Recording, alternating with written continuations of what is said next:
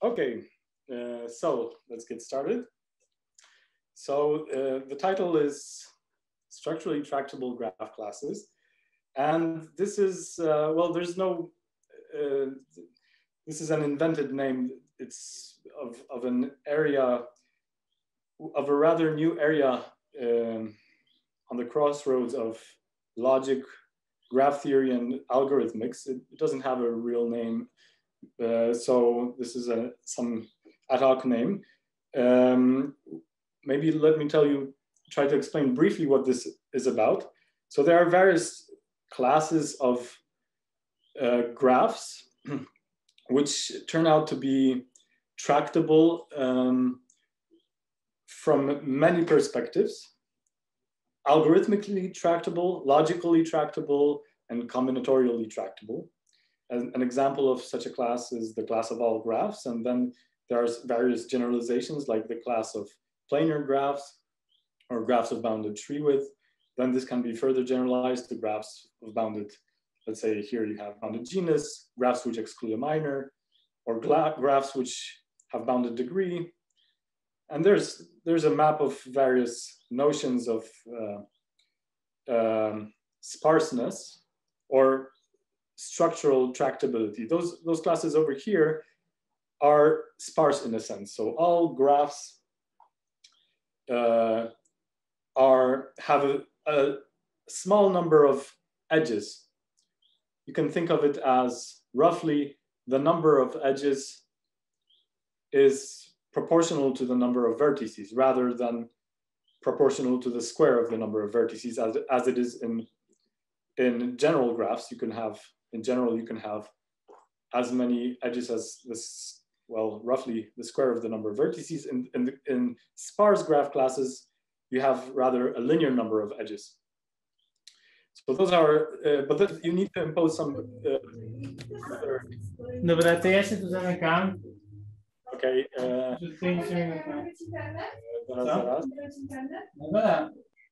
Okay. So those classes, you have to impose further restrictions on those classes. It's not enough to have a linear number of edges. So there are various notions which make those classes somehow tame. But there are also tame classes of graphs which are not necessarily sparse. Those include, for example, classes of bounded clique width or classes of bounded twin width. Michał will be talking about classes of bounded twin width tomorrow. And they are also still, they might be dense, so they might have a quadratic number of edges in terms of the number of vertices, but still they are algorithmically and structurally and logically tractable. So this is like a very broad overview. And now I will try to explain what I mean by tractable. So my main focus in this talk today and throughout the series will be the model checking problem. So we'll be mostly focused on this problem, where the model checking problem is the following. You have a fixed formula, phi, a sentence. So it's a sentence of some logic, and you're given a graph and you want to know whether the sentence holds in the graph or not. So phi expresses some property. So for example, here are some properties which you can express in first order logic. For example, G has a clique of size 3, so a triangle. So you can express this by the formula exists X, exists Y, exists Z, such that they are all connected, mutually connected. So X is adjacent to Y, and X is adjacent to Z, and Y is adjacent to Z. So this is a first order formula which expresses that G has a clique. Similarly, you can write that G has a 4 clique. So you write the same thing, but you add more of those relations here. So you need to add stuff about being adjacent to T. And so those are some examples. So in a similar way, you can express that G has a K clique for any fixed K. So this is a property which can be expressed by first order formula, but the size of the clique needs to be fixed. Here's another first order formula. G has a dominating set of size 3. This means that there are 3 vertices such that every vertex is either equal to, well, is one of them or is adjacent to one of them. So it's either is equal to t or is adjacent to t, or is equal to, y, or is adjacent to y, or is equal to z, or is adjacent to z. So this means that there are 3 vertices such that every other vertex is a neighbor of one of them. This is a dominating set of size 3. Similarly, you can say that G has a dominating set of size 4. This can be expressed by a first order formula. Their first order logic is quite limited. So it cannot express some very simple properties like G has an even number of vertices. The graph G has an even number of vertices. You cannot express this using a first order formula. You cannot just even express this even if G is just a set without any edges, or that a graph G is connected. You cannot express this by a first order formula, but you can express it in a more powerful logic, which is called second order logic, or G is 2 colorable or G is 3 colorable. Those things are not definable in first order logic, but they're definable in MSO. Here's a formula of MSO, so monadic second order logic, which expresses that the graph G is 3 colorable. So it says there are sets of vertices. So now the quantifiers can range over sets of vertices rather than single vertices. And then you can have quantifiers which range over single vertices. And so you say there are sets of vertices, red, green, and blue, such that every vertex is either red or green or blue, and exactly one of those. And no 2 adjacent vertices have the same color. So when 2 vertices are adjacent, they are never both red and they are never both blue, and they are never both green. So this is a formula which is not first order logic, it's monadic second order logic, which can express that G is 3 color. But in this talk and in this series, we will focus on first order logic. So this will be our main focus. This is first order model checking. So let's have a look at, so we're considering this first order model checking problem. So again, we're given a formula. So we fix a formula. For example, a formula like this. And we're given a graph G and want to decide whether phi holds in G. And so the formula phi is fixed. And the naive algorithm, well, the way it works, so we're considering the computational complexity of this, how to evaluate such a formula. And the naive algorithm, you simply treat each quantifier as a loop. So we have a loop which ranges over all vertices of G. And then you have a nested loop, which ranges over all vertices of G. And then you have another nested loop, which ranges over all vertices of G, and another one. So I'm writing an algorithm for this formula. And this formula essentially is an algorithm if you treat it as 4 nested loops. And in the end, you need to do some lookup. So this is, you just test this. So this naive algorithm has time, it has running time. Well, in this case, it's the size of number of vertices to the power 4, because there are 4 nested loops in this formula. Well, in general, if you have an arbitrary formula phi, the running time will be size of the number of vertices to the size of the formula.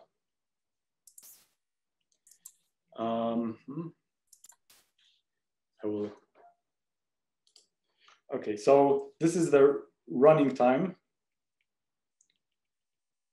And the problem is that this exponent phi, even if phi is, let's say, a small formula with 10 variables, but G has 1 million vertices. This is 1 million to the power 10, which is completely impractical. So that's the motivation. So the motivation is to get rid of this dependency on phi and have something like some function of phi to the power some constant, like some small constant, like 2 or 1. That would be an ideal algorithm. But, well, the naive algorithm works in this time. And in particular, well, there's a reason for this. Even if you're just interested in finding a clique of size k, the best known algorithm for deciding the existence of a clique of size k has essentially this running time. So it's the size of the graph roughly to the power k, something linear in k. Okay, so this is the best known algorithm for the existence of a k clique. So essentially, well, okay, you can do better than the naive algorithm, but the naive algorithm, it just looks for one candidate of a vertex and then for another candidate, and then it looks for all possible k vertices and tests whether this is a clique. This is the naive algorithm for the existence of a clique. It runs in this time, size of g to the power k, where k is the size of the clique. And you can improve this by some linear constant in the exponent, but not by much. And there is a conjecture that you cannot get rid of this dependency on k in the exponent. So there is a conjecture which says that there is no algorithm which has a running time like this, so that the exponent does not depend on the size of the clique. So this is for the k clique. Oh, and this is, okay, so even if you just consider the problem of the existence of a k clique, the best known algorithm has this running time, and it is conjectured that there is no algorithm whose running time is like this. So the size of the graph to the power of some constant, like 2 or 3 or 5 or 1,000, but which does not depend on k, times some function, some computable function of k. So it is conjectured that such an algorithm for the k clique problem. For example, it's conjectured that there's no algorithm with running time 2 to the power 2 to the power 2 to the power 2 to the power k times the size of g to the power 7. So no algorithm with such a running time for the k clique is believed to exist. This conjecture is called W1 is not included in the FPT, because a running time of this form is called FPT. So it's called fixed parameter. If you have a running time like this, the problem is called fixed parameter tractable. So it is conjectured that the clique problem is not fixed parameter tractable. And this is this conjecture, W1 is not included in FPT. It implies P is not equal to NP, because if P is equal to NP, then you can just compute the size of the largest clique in polynomial time. And then you have just simply size running time g to the power c without this f of k dependency. But it's also implied by the exponential time hypothesis, which is some strengthening of the P versus NP, P not equal NP conjecture, which says that you cannot solve SAT in sub-exponential time, essentially. So, so this conjecture says that you cannot solve clique by, well, the clique problem is not fixed parameter tractable. In particular, this means that the conjecture says that there's no algorithm. So the model checking problem is not first fixed parameter tractable.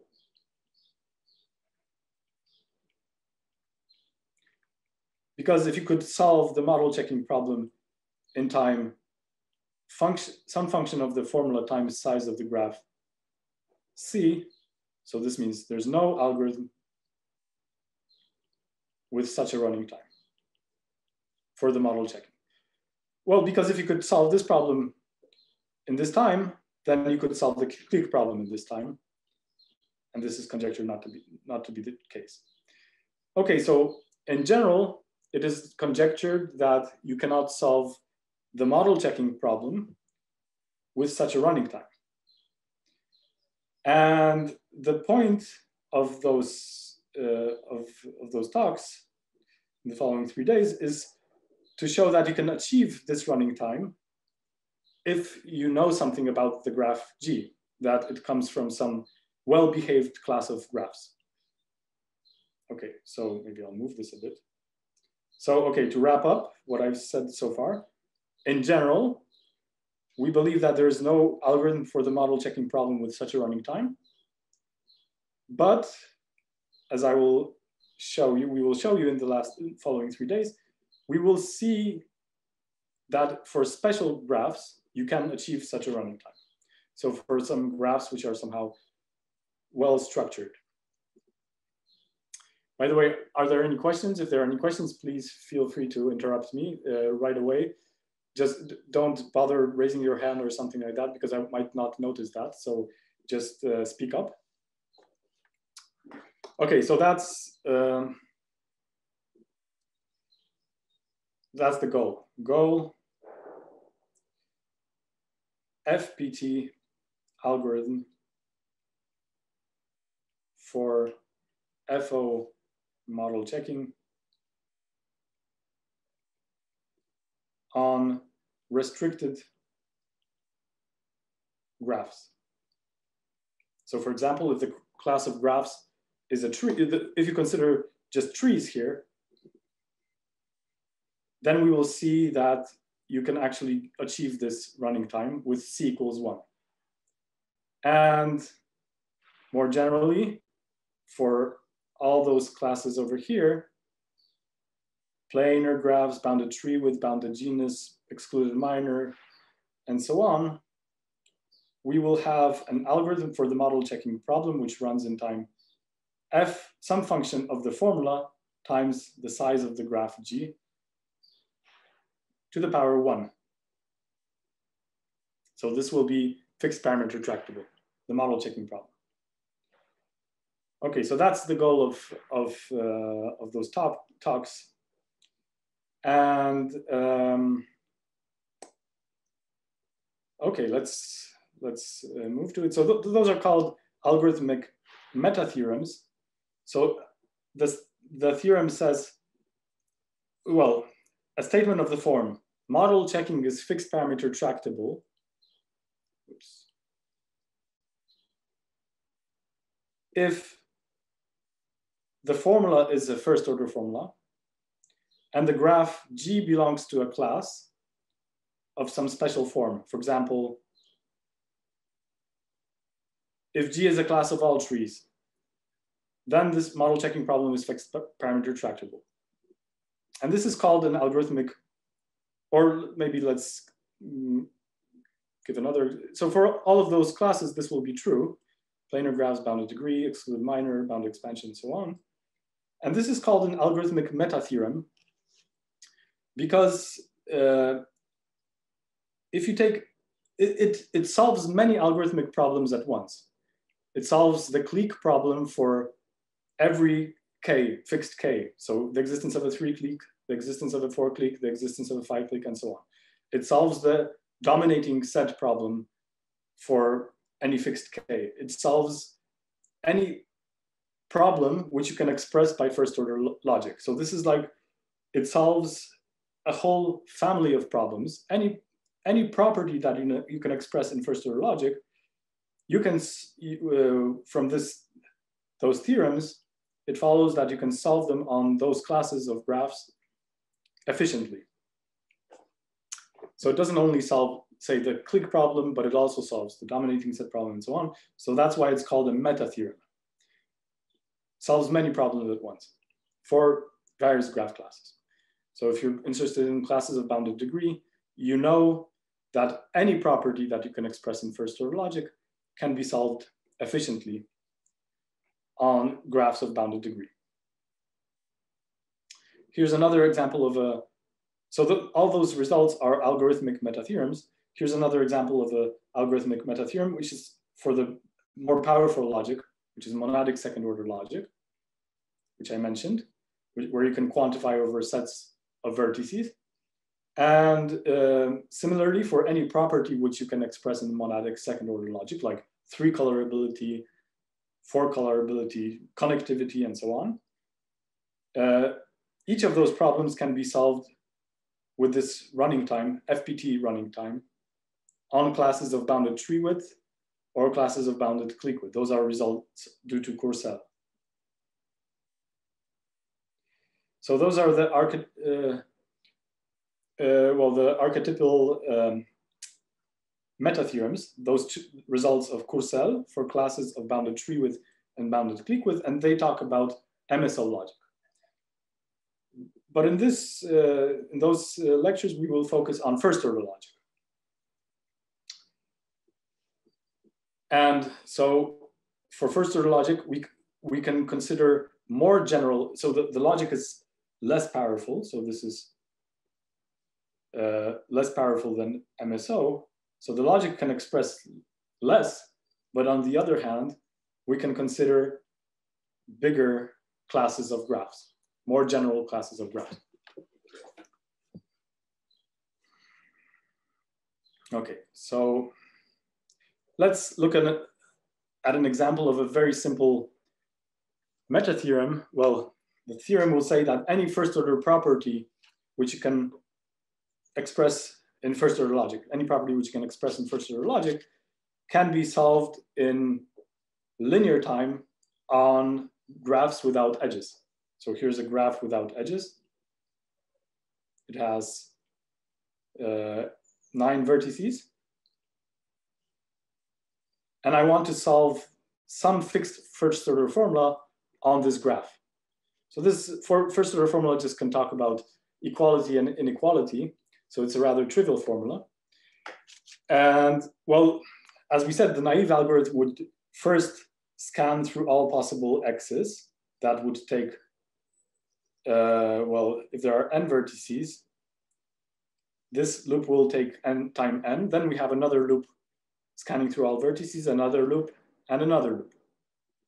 So the naive algorithm executes, tests this formula in time n to the 4, but you can see that due to the symmetries, you don't have to really scan through all possible vertices x because they're all the same. So instead of doing exist x, we can just write x equals 1. We can just take the first vertex. It's as good as any other vertex. So now we have a nested subformula, say for all y, and instead of testing all vertices y, we can just test, well, there are essentially 2 cases. Either y is equal to x. We have to check this case. This might be important for the subformula. So we tested only for y equals 1 and 2. Either y is equal to x or is different from x. Okay, so we've reduced the range of the second quantifier to just 2 elements. And we continue in this way. So instead of testing all vertices z, we test just 3 possibilities for z. Either it's 1 or 2 or 3.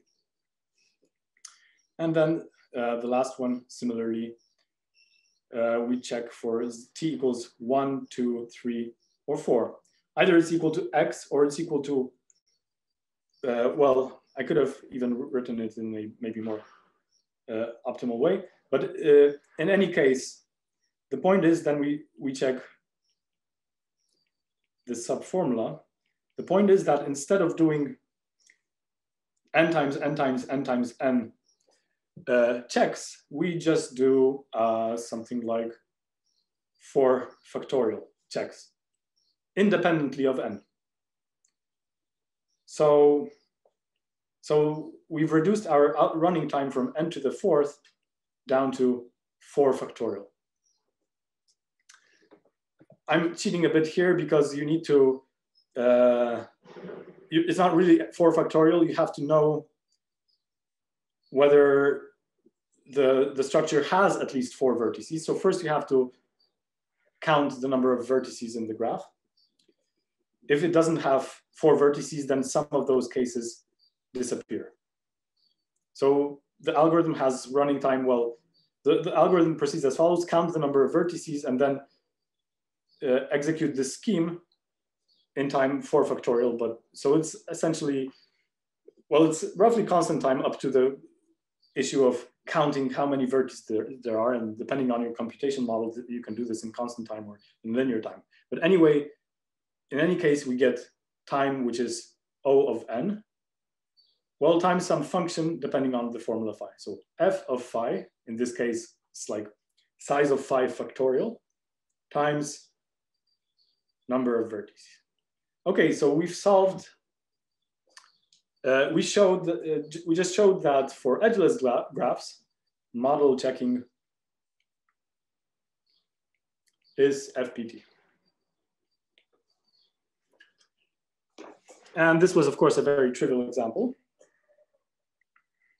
Let's move to a slightly more complicated example. Here's another class of graphs, disjoint unions of cliques.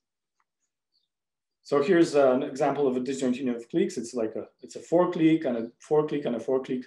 This is all one graph. Then there's a clique of size 100 and a clique of size 1000. And then we want to test some formula in this graph. Okay, so now it's not so easy as previously. Previously, we could just say, okay, X might as well be the first vertex. But now there are a couple of types of vertices. So there are vertices whose equivalence class has size 1, for example, this and this. There are vertices whose equivalence class, well, connected component has size 2. There are vertices whose connected components has size 3. There are vertices whose connected components has size 4. And there are vertices whose connected component has size bigger than 5. So vertices in here and here. And you may observe that even those vertices are not exactly identical, that there's no isomorphism which maps a vertex which belongs to the K6 to a vertex which belongs to the K100. From the perspective of this formula, which has just 4 variables, 4 quantifiers, a vertex in a clique of size 6 is just as good as a vertex in a clique of size 100. So basically, you can just consider, in this case, 5 types of vertices. And it's enough to, you don't have to loop over all possibilities for X. You can take just one vertex from here, a test vertex from here, a test vertex from here, from here, from here. So you need to check 6 possibilities for X, maybe 5. I don't know why it's 6, whatever, 5 or 6. And then when you go for the Y vertex, it's similar. It's either, there are 2 cases. Either Y is in the same connected component as X. Well, either Y is equal to X. That's one possibility. Or Y is different from X, but it's in the same connected component. It's adjacent to X. That's another second option. So if X was here, X is now fixed. So let's say X is this guy over here. So then Y, we can check this possibility for Y or this possibility for Y. And then the other options are that Y is not in the same connected component as X. And again, we have several options depending on the size of the connected component for Y. So either Y has a connected component of size 1, or it has connected component of size 2, or bigger than 5. So again, we don't need to check 1,107 options for For y, we just need to check 1, 2, and maybe 5 over here. So altogether, 7 possibilities for y. And this continues in this way. So we have an exist x, and for all t. So for this specific formula, we could have done it in a much simpler way than the naive algorithm. And well, let's not count the exact running time, but I think it's going to be, again, a constant running time. No, well, it's not constant running time. Now you have to count the sizes of the connected components. Previously, you had to count the size of the graph. Now you have to count the sizes of the connected components. And you can do that in linear time. And then your algorithm can be evaluated in time. Well, some function of phi times the number of vertices of G. So again, we can do FPT time for any first order formula, not just this specific one, on graphs which are disjoint unions of cliques. Are there any questions so far? So this is hopefully, it's quite vague, but I wanted to convey the intuition. How you can improve the naive algorithm by observing that many vertices behave in the same way. So you can prune many branches of your algorithm. Okay, so let's get to some, maybe some real theorem. Oh, I need to follow this path. Okay, here's, this was a motivation for the following notion.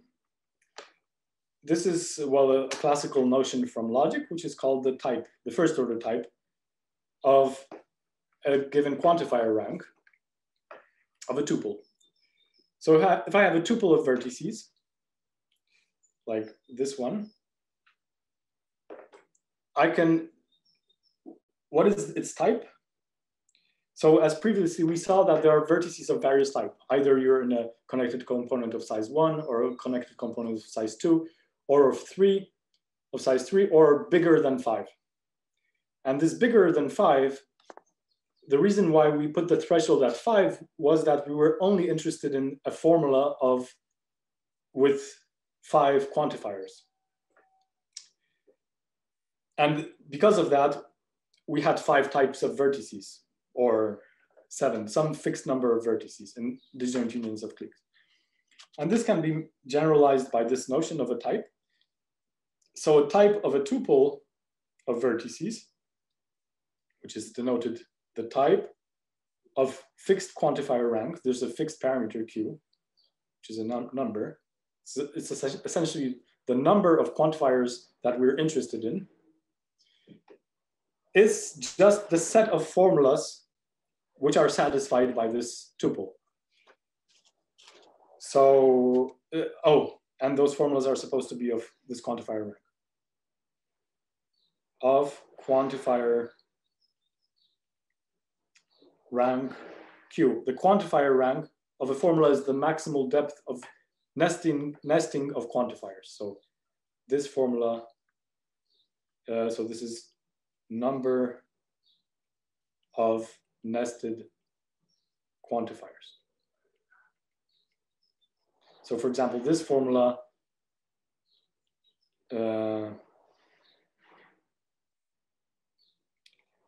has quantifier rank 3, has 3 nested quantifiers, but I could also put another quantifier here,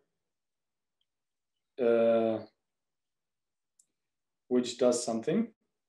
But this quantifier is not nested below this z, so this formula still, it's only nested below x and those 2 quantifiers here. So this formula still has quantifier rank 3. Okay, so we consider formulas of quantifier rank at most q, like this. And we look at all such formulas which are satisfied by our tuple. Okay, so let's see an example. If I have two variables, x and y. What are the possible types of quantifier rank 0? Those are called the atomic types. Where in graphs, either we can have x is equal to 0, or we can have x is not equal to 0, and x is adjacent to y. That's another possible type of quantifier rank 0. Or we have x is not equal to y, and x is not adjacent to y. So we have three types of possible interactions, quantifier-free interactions, between two possible two vertices, x and y. Either they're equal, or they're not equal and adjacent, or not equal and non-adjacent. There are three types of quantifier rank 0.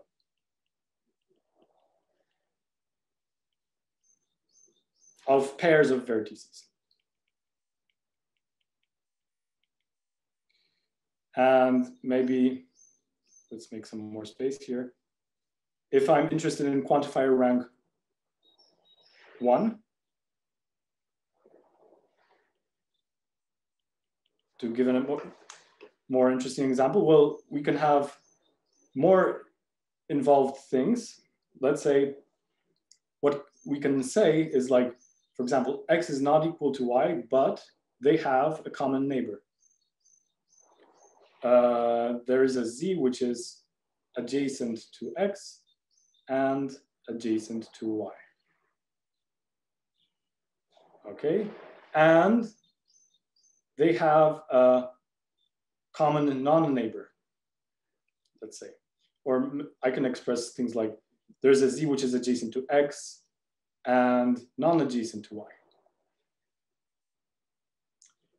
So I can describe this possible, there are several options of how x and y relate by what are the possible first order interactions between x and y with one nested quantifier. So there exists a z which is a common neighbor, and there is a z which is a neighbor of one of them, but not a neighbor of one. So this is how a type of quantifier rank 1 looks like.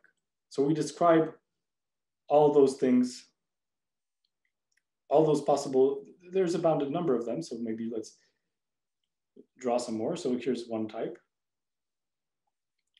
Okay, so I'll maybe do this in a more systematic way. So for example, for vertices which are non-adjacent, there are types which express the existence of a vertex like this. There exists, which is adjacent to both of them, the existence of a vertex like this, which is adjacent to one of them, and the existence of a vertex like this, which is adjacent to the other one, and the existence of a vertex like this, which is adjacent to none of them. And a type needs to specify all of those things. So it can say, for example, this exists, this exists, this exists, and this exists. So that's one possible type. So this is a first order formula. It says there exists a guy like this, a guy like this, like this, like this, and so on. Another possible type would be like, say, there does not exist a guy like this, a guy like this exists, a guy like this exists. But still, you can see there are finitely many possible types of interactions between x and y. Okay, so this is a fact. There are finitely many possible types for any fixed number of variables. And quantifier rank.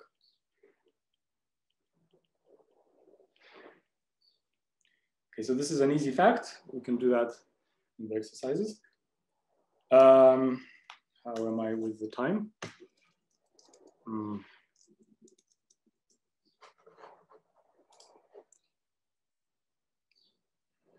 Okay, yeah, this is the middle of my time. And Okay, so this is a very important tool. You probably know it from logic. And so this is the general idea behind accelerating the naive algorithm. When you have a formula which you want to evaluate, you view it as this nested loops.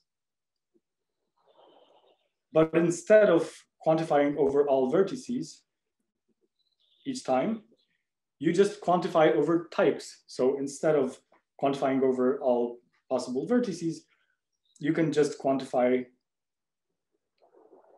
well, X has type 1, or X has type, let's call those types tau 1 of X, or X has type tau 2 of X, or and so on.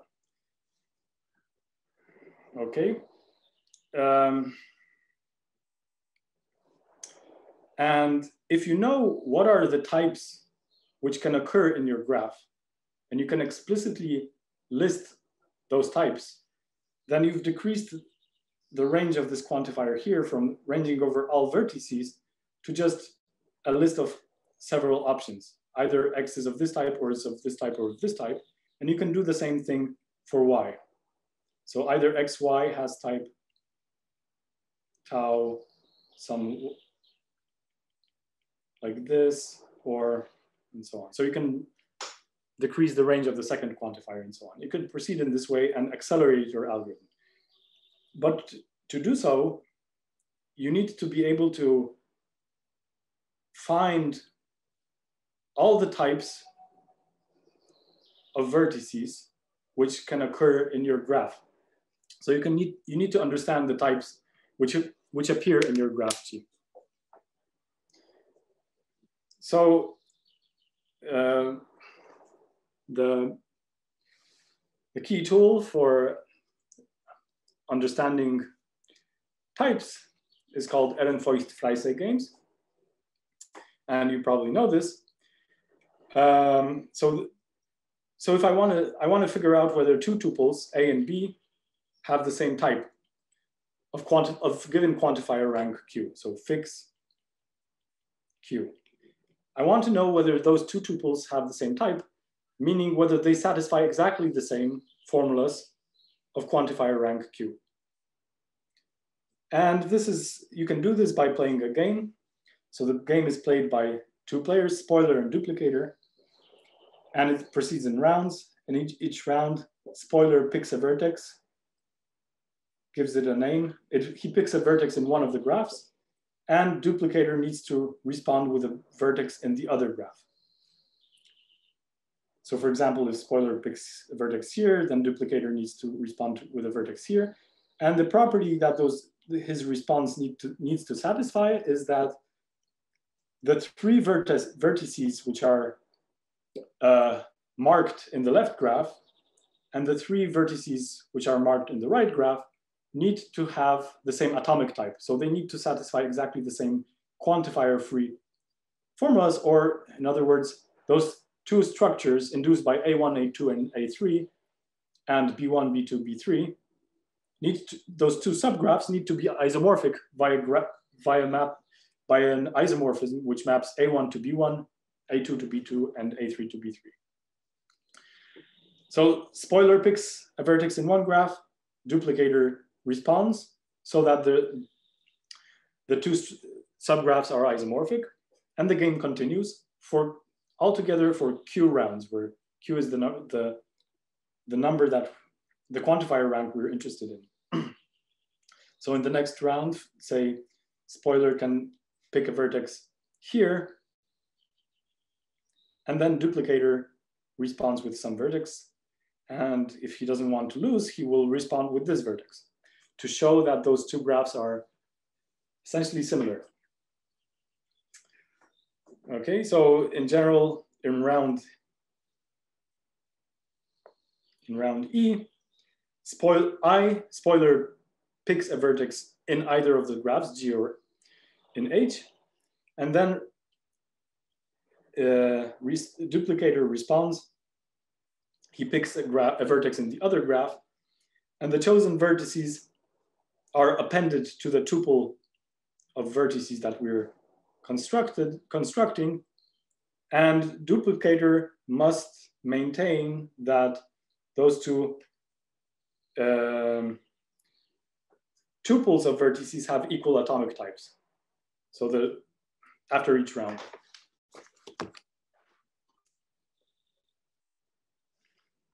So that's the definition of the game. And if spoiler, so the theorem is, due to Feucht that duplicator does not lose after Q rounds, starting from a graph G with some tuple of vertices and a graph H with some tuple of vertices. So duplicator can avoid losing for Q rounds if and only if the two tuples satisfy exactly the same formulas of quantifier rank Q. So we will use this notation that in this case, if those two tuples satisfy exactly the same formulas of quantifier rank Q, meaning that, which is the same as saying A and B have equal types. So this is by definition of quantifier rank Q. We can write this way: A and B are equivalent with this Q index here. So intuitively, two tuples, one in one graph,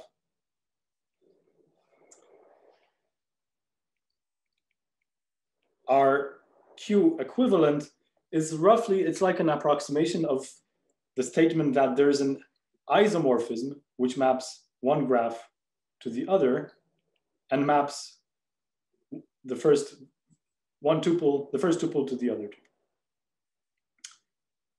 Okay, so if there is such an isomorphism, then surely those two tuples are Q equivalent.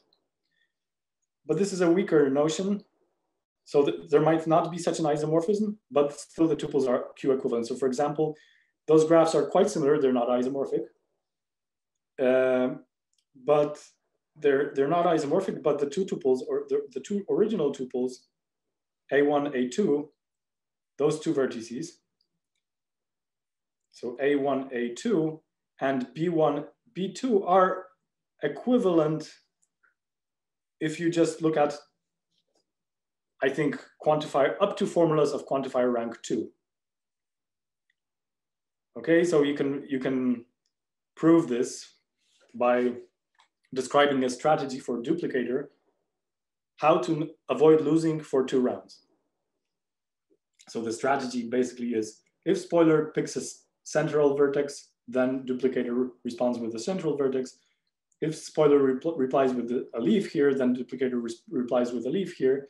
And then if spoiler replies with another leaf, then duplicator needs to reply here. And he can avoid losing for 2 rounds, but he cannot avoid losing for 3 rounds. And the reason is that, well, there are 2 ways of seeing this. First, there is a formula with 3 quantifiers, or of quantifier rank 3, which distinguishes those 2 graphs. And the formula says that there are 3 vertices, 1, 2, 3, which are form an independent set, and they are non-adjacent. So they are mutually non-adjacent, and they're not non-adjacent to A1 and A2. But here, in the second graph here, we cannot find 3 vertices, which are mutually non-adjacent and non-adjacent with B1 and B2. So there's a formula with 3 quantifiers, which holds in one of the graphs and not in the other graph. So this witnesses that those 2 tuples have different quantifier rank 3 types.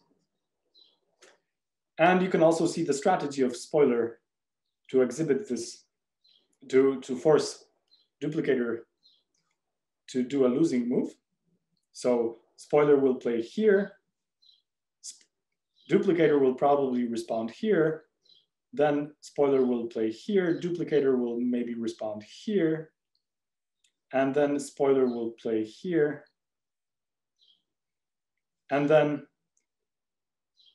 whatever duplicator chooses will be adjacent to either B1, to one of those vertices, B3, B4, or B1. So he will lose because all those vertices A3, A4, A5 are non-adjacent. So this shows in two ways that those two tuples are not equivalent with respect to the equivalence of quantifier rank 3. Okay, so this was the result of Ehrenfeucht-Freyse, and let's move on to some more.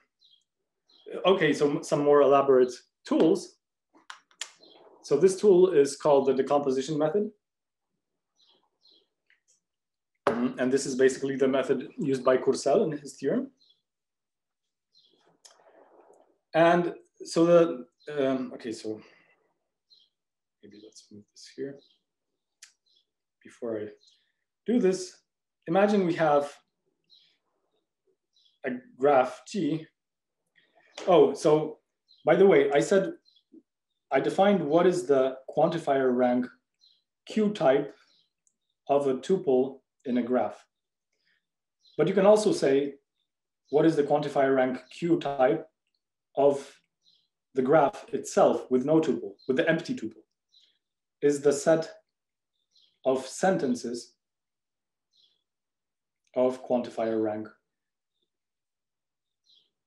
Q, which hold in Q, in G. Okay, so we can look at the type of a graph. So for example, this graph and this graph will have equal types up to quantifier rank maybe 4 or something like this. Okay, so they have the same type, and they also have the same type as a graph with more vertices, a star like this. But they probably have different type than the star with 3 vertices, if you look at 4 quantifiers. Okay, so what's the decomposition method? The decomposition method says that if you know the type of quantifier rank Q of a graph G, and you know the quantifier rank Q type of a graph H, then you can deduce the quantifier Q type of the disjoint union of G and H.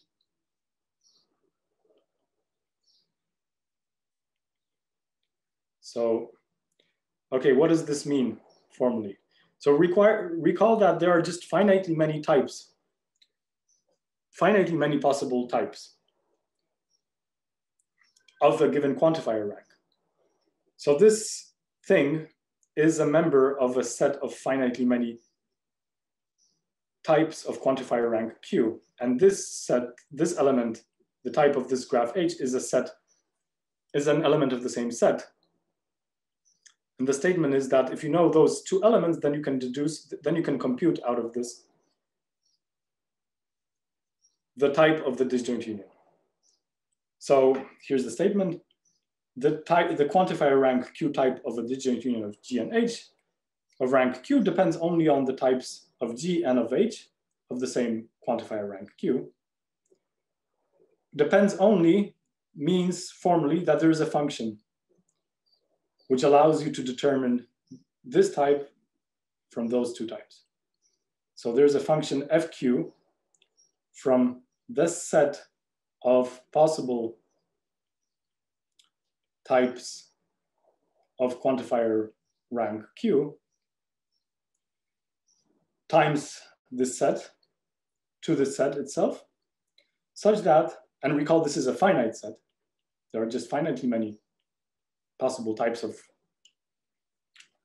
empty tuples. So graphs, entire graphs, such that the type of the disjoint union of G plus H is the result of this function applied to those 2 types. Another way of phrasing is the following: if you have 2 graphs, G and H, the G and G prime, which have the same type. So they're very similar. And H and H prime have the same type. So let's say G is something like this, and G prime is something like this. So they are very similar. And then H and H prime are also very similar to each other. So maybe like this.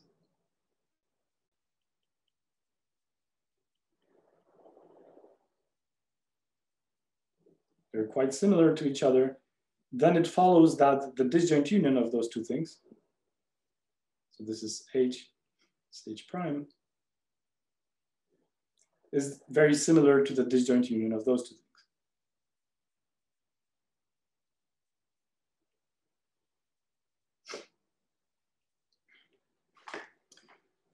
So that's the statement.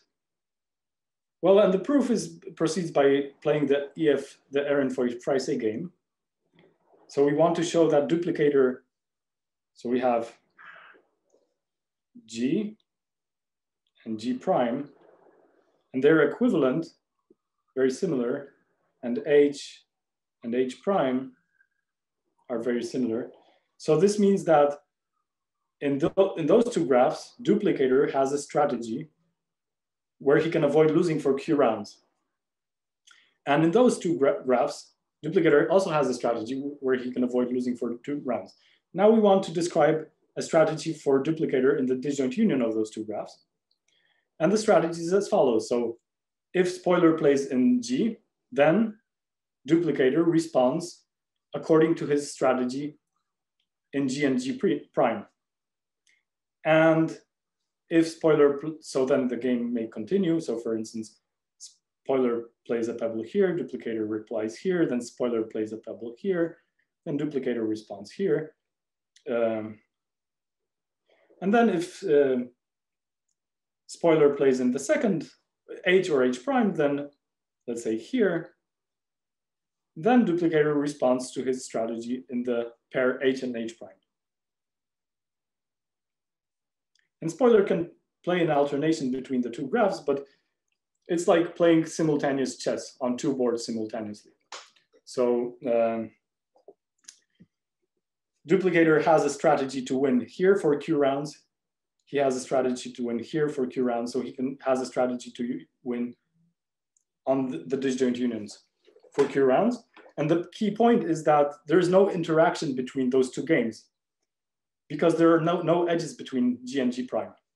So whenever those two structures here are isomorphic, and those two structures here are isomorphic, which duplicator can maintain because he can avoid losing for Q rounds, then the disjoint, the structures induced by, on the left side, this is, let's say, the disjoint union of those two structures induced by the pebbles here and here are also isomorphic because there are no edges here and here. Okay, so that's the composition.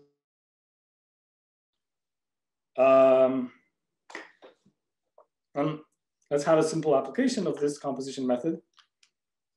So observe that there's also a trivial observation, much simpler, is that if we know all the formulas, so let's say C is the edge complement of a graph.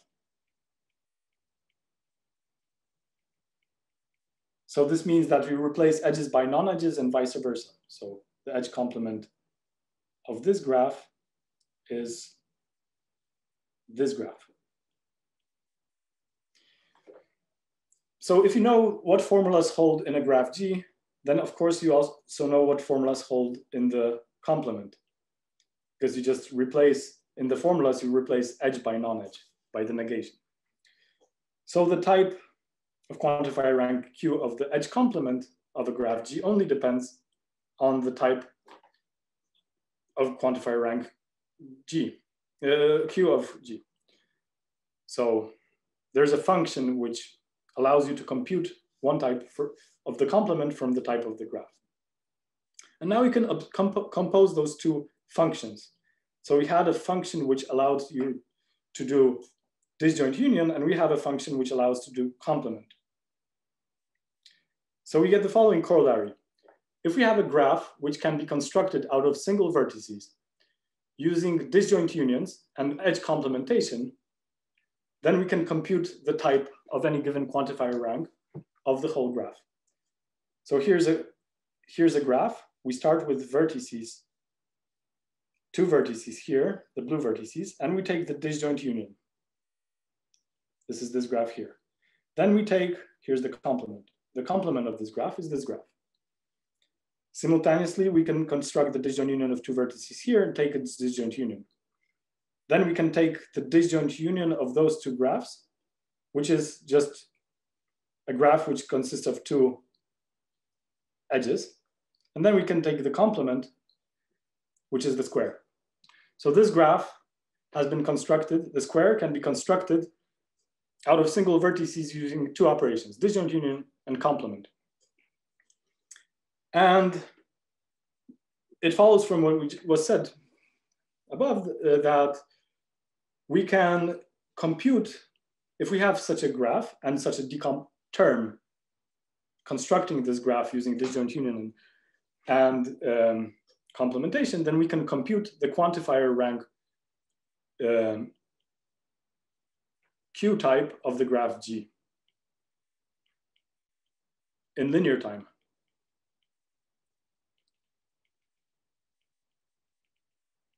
How do we do this? Well, we start with the vertex at the bottom, and a vertex has some fixed type. So recall that we fix some quantifier rank Q. And now we're looking at types of quantifier rank Q. And there's a single vertex is a graph with one single vertex, and it has some fixed quantifier rank Q type. And then we take the disjoint union. So this is by applying our function fq to two of those types. And we can call this type, let's say, tau1. And we can compute this type by applying this function to this type tau0. But recall that this type tau0 is an element of a finite set. And this function is a function from a finite set times a finite set to a finite set. And this finite set is fixed. It only depends on the rank Q. So we can compute this type in constant time if we treat Q as a fixed number. So here we can compute the type here again, and then we can compute the complement type by using the complementation. So we have this complementation function applied to tau1. And we have the complement type here, and then we can compute the type, let's say tau2, which is the type of those two edges. Again, we apply the same function fq to tau1c and tau1c. We do this again in constant time, and then in the end we apply complementation again, and we do it by applying the other function in constant time. So by applying those two functions, depending on the type of operation which was performed, disjoint union or complement, we can compute, by processing the tree from leaves to the root, the type of the whole graph of any fixed quantifier rank Q. So Q is fixed. So there's something maybe might be confusing here. So we fix the quantifier rank Q, and hence the set delta Q of types, set of types of quantifier rank Q of empty tuples. That means we're looking at a type of a graph together with an empty tuple in this graph. This set is finite. And we have those two functions, fq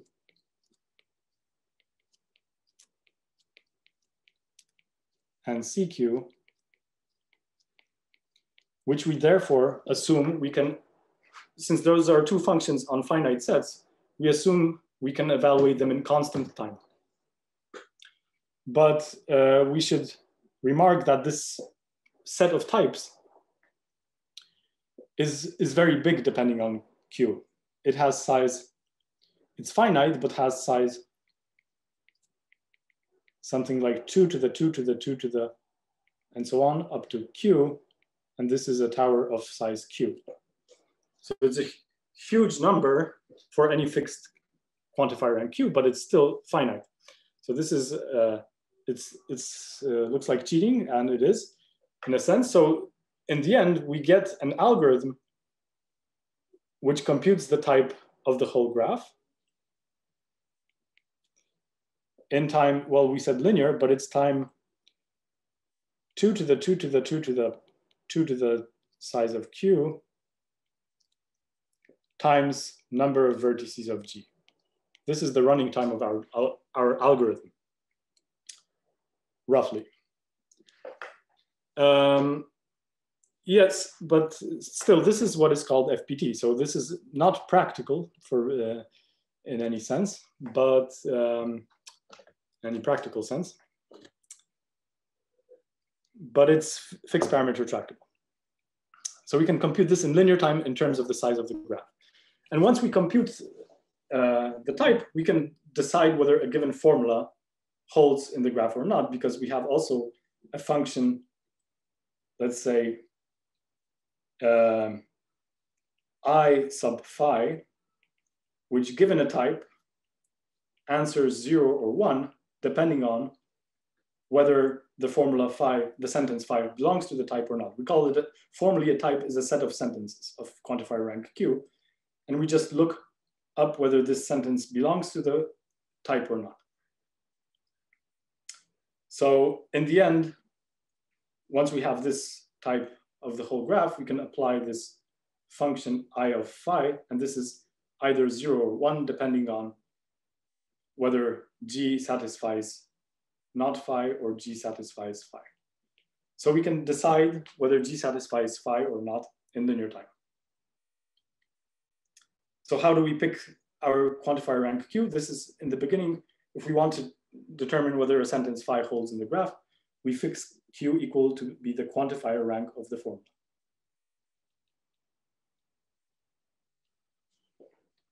Okay, so that's an algorithm which runs in linear time on graphs which can be constructed using disjoint union and complementation. And such graphs are called cographs. But this is provided that the graph is given together with a term constructing the graph using disjoint union and complementation.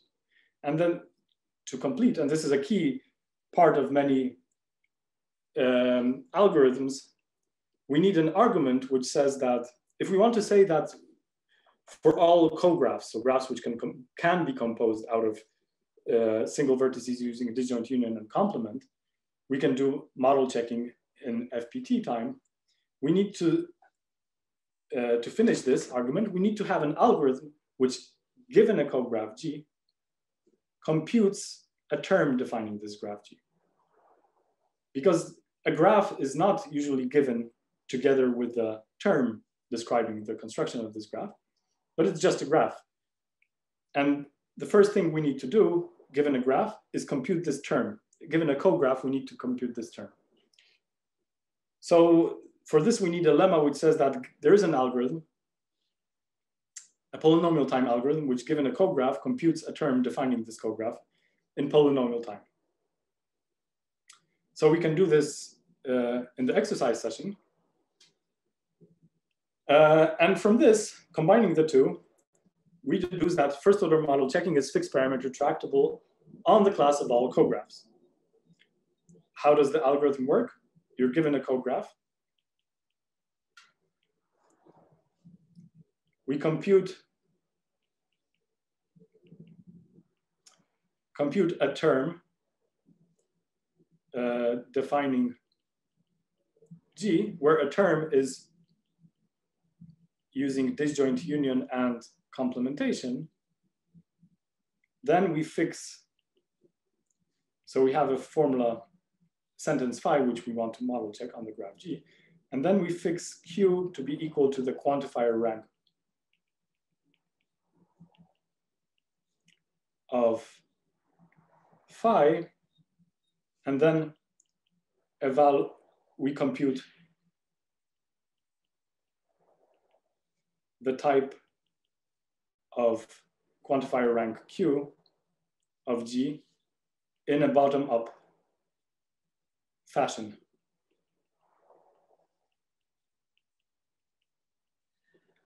Using the two functions. The two functions f,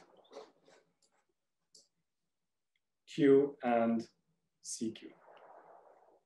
And once we compute this type, we can also compute, in the end, we can determine whether the sentence phi belongs to this type or not. So output true if phi belongs to this type, and false otherwise. So that's the algorithm. Okay. And that's a rough sketch of the proof of this theorem and an illustration of this composition method. Okay, so this composition method can be extended in multiple ways. Here's one possible way, is instead of taking disjoint union, we can take a sort of an amalgamated union. So we have two graphs, G and H. And here we have two vertices, S1 and S2. And here we have two vertices, also denoted S1 and S2. And we take this amalgamated union along S1 and S2. And it's essentially like the disjoint union, but then we say that this vertex S1 is actually equal to this vertex S1 here, and this vertex S2 is equal to the vertex S2 here. So it's like a disjoint union, but apart, oh, something disconnected. After taking the disjoint union, you identify two of those vertices from here with two vertices from here. So, and this proof using the Arnfoy-Freise game extends to showing that the type of this amalgamated union depends only on the type of the left graph together with those two vertices, S1 and S2. So this is the type of the elements, the vertices S1 and S2 in the graph G, and the type of the elements S1 and S2 in the graph H. And given those two types, we can compute the type of the two elements S1 and S2 in the resulting amalgamated union. It's basically the same proof. And using this observation, we can extend our method above. Now we don't use complementation, we just use those amalgamated unions. And this leads to the following notion, which is called tree width. Oops. So many of you know this notion.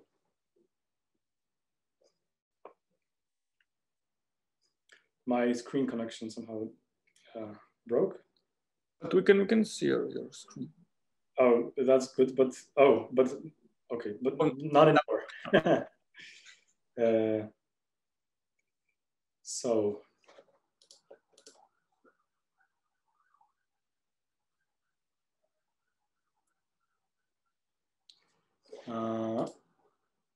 I need to do share screen again.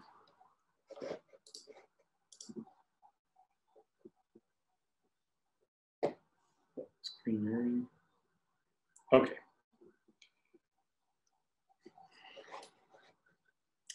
So this is a definition.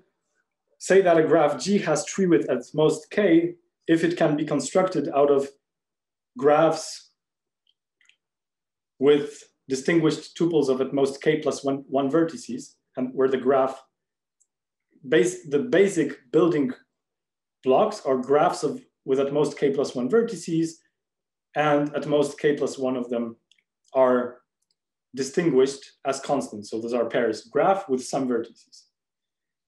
And you also use this operation of the amalgamated union, where you only amalgamate two graphs where you have at most k plus 1 vertices distinguished here, and at most k plus 1 vertices distinguished here. And you do an amalgamation where you amalgamate at most k plus 1 of those vertices. So you identify at most k plus 1 vertices, a subset of those k plus 1 vertices from the left with a subset of those k plus 1 vertices to the right. So here's an example. We start with this graph with 3 vertices, where 2 of them are distinguished as those 2 vertices, 1 and 2, S1 and S2. Here's another graph. And we take the disjoint union, amalgamated union, where we amalgamate 2 with 2. So here we get, and we forget this vertex number. Oh, sorry. And we forget the vertex number 2. Okay, so what we amalgamate the 2 with 2 here, we then forget it, and we leave this. This is indicated here. Okay, so this notation might be confusing, but I hope this will be clear from this example. And now we only have 2 distinguished vertices, 1 and 3. Now we take this operation applied to 1 and 4, so those 2 graphs. So we have this graph on the right and this graph on the left. We identify the common vertices in the left and the right, so that's vertex number 3.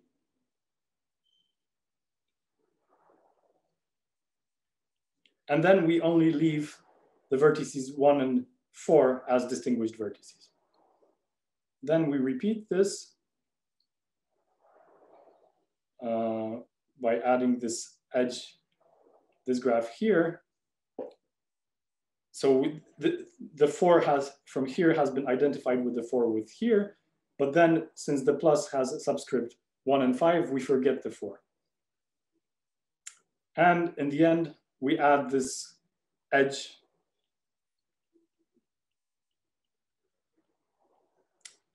(1 and 5), and we forget the vertices. Those forget vertices 1 and 5 if we have constructed a cycle of length, well, whatever it is. It should be 5, I guess, but it's somehow 6. Okay, so in this way, using this one operation, we can construct, say, a cycle. So the cycle has tree width, according to this definition, it has tree width at most 2, because we started with graphs with at most k plus 1, where k is equal to 2 vertices. And in the process, in the subscripts, we only used at most 3 vertices as well, 2 in fact. So this cycle has tree width 2. By the way, a cycle of length 5 is not a cograph, so it cannot be constructed using disjoint union and edge complementation. And using the same decomposition method, we get this corollary that given a graph G of tree width at most k, so a graph like this, together with a term constructing this graph, we can compute the type of given quantifier rank in linear time. But to get an FPT algorithm which works on all graphs of tree width at most k, we need an additional ingredient, which is an algorithm which, given a graph of tree width at most k, constructs the term defining the graph, computes the term defining the graph G. Because as previously, when you're given a graph G, it doesn't come with a decomposition, with a term. So you need an additional combinatorial and algorithmic fact, and this is this will appear later on as well, that there are 2 components of a model checking algorithm. One is an algorithm which inputs some sort of tree-like decomposition and computes the type. And the other ingredient is given a graph, it computes the decomposition. So this ingredient is given by Bodlander's theorem, which says that there's an algorithm which, given a graph G of tree with the most K, computes a term which defines this graph G in linear time. So by composing this corollary with this theorem, we get the theorem of Courcelle, which says that model checking first order logic is fixed parameter tractable on graphs of tree with the most K. In fact, it's some function, always can be, some function of the formula and linear in terms of the size of the graph. Let's say G. Okay, so this is Courcelle's theorem, and actually Courcelle proves this for the more powerful MSO logic, but the proof is very similar. So you can follow the same proof. It's also the decomposition method, but you need to develop Ehrenfeucht-Freise games for this more powerful logic MSO. You can do this in the exercise. Okay, so that was the decomposition method. I have a few minutes left. And now I wanted to move to another method, which is called the locality method. Okay, maybe let's see. I will take 10 minutes more and then I will stop. I'll see how much I can say in 10 minutes. Basically, the locality method it's based on the following observation. That if I have the same graph, let's say, G and G, and I have two vertices which have very similar neighborhoods, then it's very difficult to distinguish those two vertices using a first order formula. So for example, those two vertices A and B, they're equivalent up to quantifier rank, say 3. You can prove this by playing the Ehrenfeucht-Freise game between A and B, G with A and G with B. So you can prove this by hand, but we want to have like a more general understanding of this phenomenon. And this is encompassed by this notion of locality.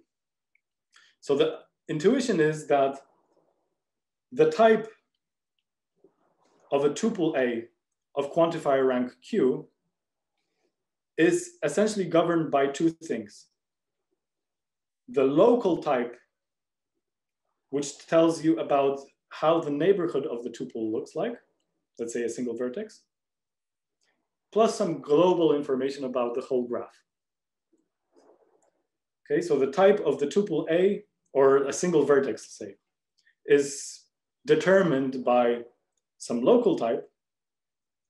I need to define what a local type is, and some global information about the whole graph, but in general, the global type doesn't distinguish the tuple anymore. It talks only about the graph G without, so this talks about G and not the tuple A in particular, and the local type, intuitively it talks about the neighborhood of some fixed radius around the tuple in the graph. So the subgraph induced by this neighborhood.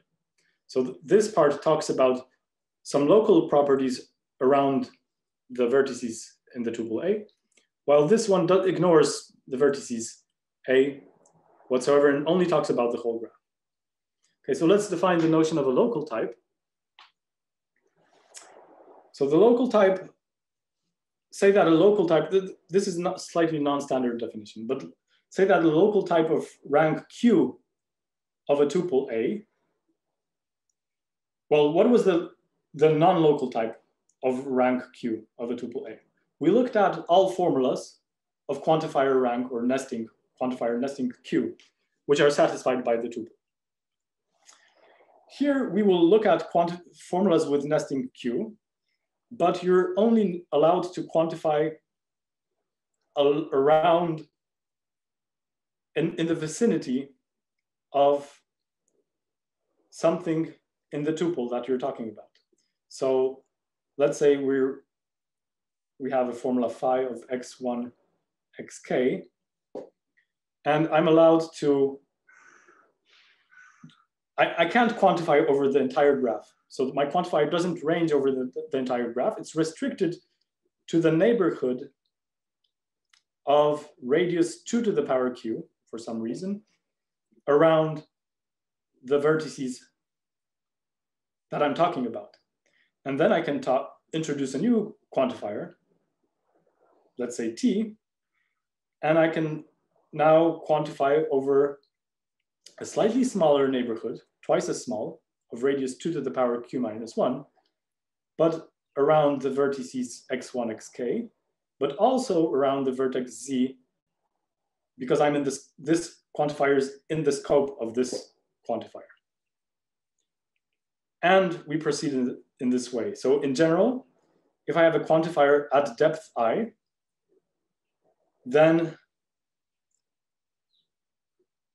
the quantifier ranges over the neighborhood of the variables which are in the current context. So if I have a quantifier here, let's say u, then this quantifier is nested below some other quantifiers. So there are some variables in the context. This is t, this is z, and also the variables x1 and xk.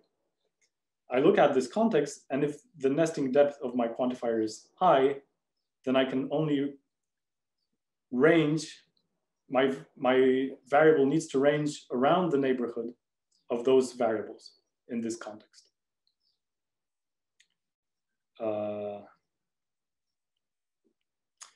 Okay, so I look at restricted formulas of this form. And I look at all formulas of this form which hold of the given tuple. So the local type of rank Q of a tuple A bar is the set of all formulas of this form which are satisfied by this tuple. So note in particular, because of this decreasing, so this is notation n, okay, I should have introduced this notation, n of A1, AK is the radius R neighborhood of A1, AK. Okay, so if I have some vertices in a graph, I look at their neighborhoods and all, yeah, so this is A1, A2, A3, and this is the radius R neighborhood. So those are all vertices which are within distance at most R from one of those vertices A1, AK. So here we have, in particular, if you have a quantifier at depth Q, then the radius is equal to, well, if the quantifier has depth larger than Q, then the radius is smaller than 1. And that means we cannot have more than Q nested quantifiers. So in particular, the formula needs to have at most Q nested quantifiers. Okay, so let's look at an example.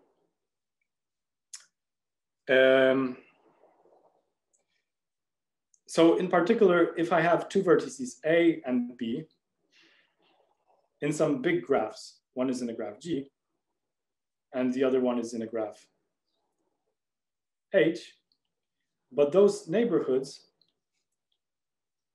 are isomorphic. So there's an isomorphism which maps one neighborhood to the other one and maps A to B. Then the two vertices have equal low. The neighborhoods should be isomorphic of radius, I think, Q to the power plus 1, 2 to the power Q plus 1. So if those neighborhoods are isomorphic, then they have, those two vertices have equal local types. Why is that? Well, my first quantifier is restricted to vertices within radius at most 2 to the Q around A. The next quantifier is restricted to vertices around with radius at most 2 to the Q minus 1 around the previously quantified vertex. The next one has slightly smaller neighborhood, but altogether with those quantifiers, I cannot leave this big radius because 2 to the q plus 2 to the q minus 1 plus 2 to the q minus 2 plus and so on plus 1 is, I guess, what is it, equal to 2 to the q? And plus 1 and minus 1. So it's smaller than 2 to the q. So my quantifiers cannot escape, those restricted quantifiers cannot escape this ball, and since those neighborhoods are isomorphic, the local types will be equal. The same formulas will hold. Okay, and let's now formalize this statement that, this intuition that I said earlier. And this intuition is formalized by the following theorem. If I fix a quantifier rank, and well, the number of variables that I'm interested in, so I'm interested in k tuples of elements, then there is some other number q prime. You can think of this as this radius, or something that governs the radius, such that whenever I have a graph G, the same graph, and two tuples, so it's the same graph G, and let's say a vertex here and a vertex here, and they have equal local types of rank q prime, then actually they have equal types. So they're in the same graph G,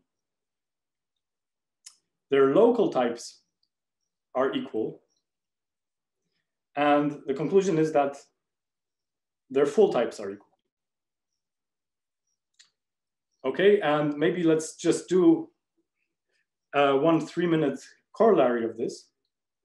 The corollary is the following theorem of due to Seze, which says that model checking, first order logic, is fixed parameter on graph classes with bounded maximum degree. Why is that? Well, observe that if G has maximum degree, G is a graph where all vertices have degree at most D. And there are only a bounded number of, so let's say degree 3. And now if we're looking at what are the possible isomorphism types of balls of radius R in a graph of degree at most 3, well, there's only a finite number, well, at most D to something like R, many graphs of radius, maybe R plus 1, many possible graphs. Anyway, there's a finite number of graphs of radius R and of maximum degree at most D, which means that there's only a finite number of possible isomorphism types of balls of radius at most R. So in particular, there's a bounded number of local types of vertices, at least at most this many. And we can compute the set of representatives. Given a graph of maximum degree at most D, we can compute a set of representatives of all local types of rank Q in linear time. We just need to look at all vertices in the graph G and look at what are their isomorphism types of radius 2 to the power Q plus 1 around those vertices. We can compute all those representatives, and this way we can simplify our naive algorithm. So if we wanted to evaluate a formula like this, instead of ranging over all vertices, let's say in the second round, instead of ranging over all vertices Y, we can restrict to all representatives of types of rank Q minus 1. And so instead of ranging over all vertices Y, we just need to range over all representatives of vertices. And there's a bounded number of those representatives, and we restrict our second quantifier to only those representatives. And in a similar way, we can restrict the next quantifier to some representatives. And those are finite sets of bounded size. So this first quantifier ranges over all vertices, and the remaining ones range over sets of finite size. So altogether, our running time is size of v times some function of phi. This is a rough sketch of the theorem, the proof of the theorem of Sayce. So model checking FO is fixed parameter tractable on graphs with bounded maximum degree. Okay, so we haven't proved this theorem. This relies on this theorem of Geifman. We will see this in the exercises. So let's stop here and we resume 4:15.